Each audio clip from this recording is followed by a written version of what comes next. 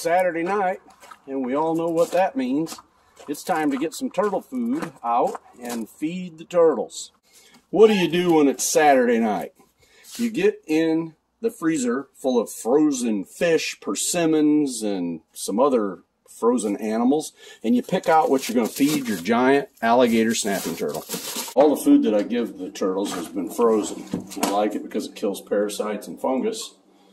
And right here I have ammo canisters filled up with tonight's feed for the turtles, the meals that they'll be offered.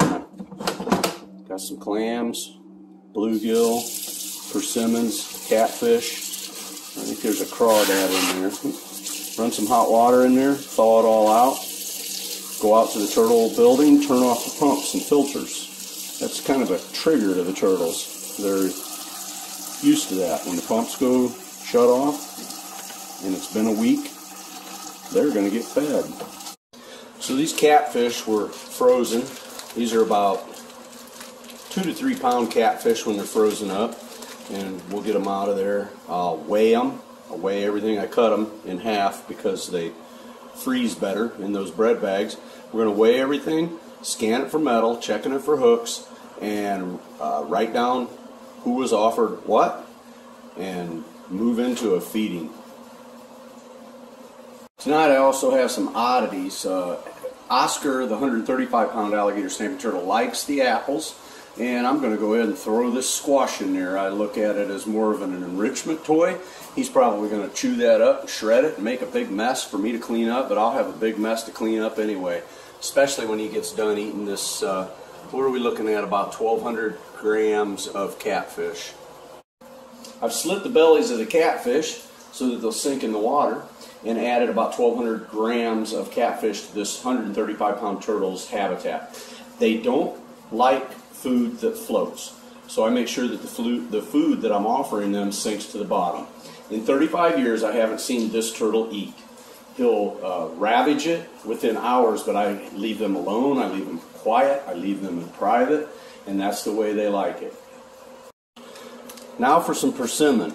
Oscar likes persimmon, the young ones like persimmon. I freeze it up because it's such a seasonal fruit that's hard to find around here. Crumb here, the little 2-year-old, he's in here, hiding under that piece of bark, has cut up bluegill.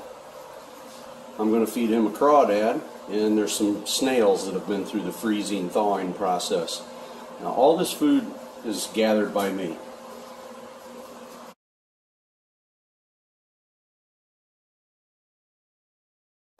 Let's see what else we got. 2 clams. These will go to Oscar. He crunches them up, swallows them shell and all. All the food's been weighed, recorded, scanned for metal, and added to the turtle tanks. Well, the turtles were fed last night, and it's now time to walk out here to the turtle room and see how successful we were. See how much they ate, see how much waste, weigh it all, record it, and clean up. Okay, amongst the glare issues, you can see this little alligator snapping turtle 2-year-old lives in a habitat just full of sticks and wood and hiding places, and this is what they love. So it makes it a little hard to determine, but it looks to me like I'm seeing the uneaten crawdad and a piece of bluegill. So I'll get in here and shift all this debris or wood around, sort out any uneaten food, weigh it, subtract it from what was offered, and we will know exactly how much this guy ate last night. Over here in the 135-pound turtle's habitat, he's laying in there in the back. You can almost make him out. The water's all nasty, murky on top, uneaten apples, a butternut squash untampered with. Sometimes they'll just chew things up to have fun, and I can tell that a catfish was chewed up. You got pieces of fat floating on top of the water. It's time to drain these tanks, find any uneaten food, and weigh it.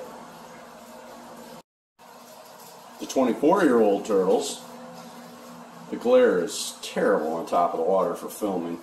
I see the persimmon is all gone in this tank, and we'll sort to the bottom and see, make sure once we drain and clean. And this one, I see some persimmon laying there and almost no fish. So this one's called Kenny Crumb.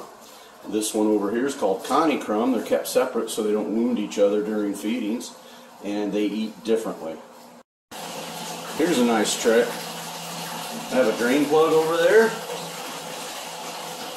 You get that hot with the hot air gun, piece of PVC, push it down over the drain plug, and you've got a wrench to unscrew a drain plug. Well, this is what I call a tannin extractor. This is a barrel with a bucket submerged down in it. You can see the handle of the bucket. I also have a bag full of leaves in there, but in the bucket has a strainer screen on both sides. It's filled with cypress mulch. It sits there making a cypress mulch tea, and every time I change the turtle water, I can reintroduce tannins back into their tank.